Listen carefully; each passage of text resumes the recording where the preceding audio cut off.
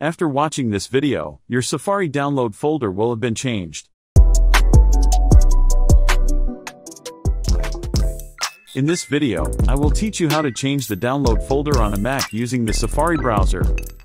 First, you need to create the download folder in another location. In this case, it will be on the new disk named Storage. Here, I will create the download folder.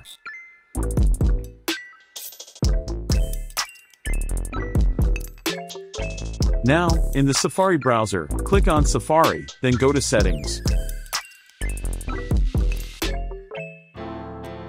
Here, select the file download location and choose the folder where you want it.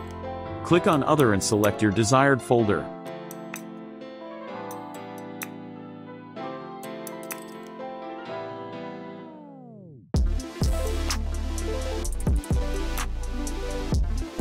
Finally, I will download a file from my GitHub for educational purposes. Here it is, downloading.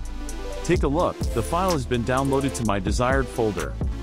That's everything. If it worked for you, please subscribe and visit our website.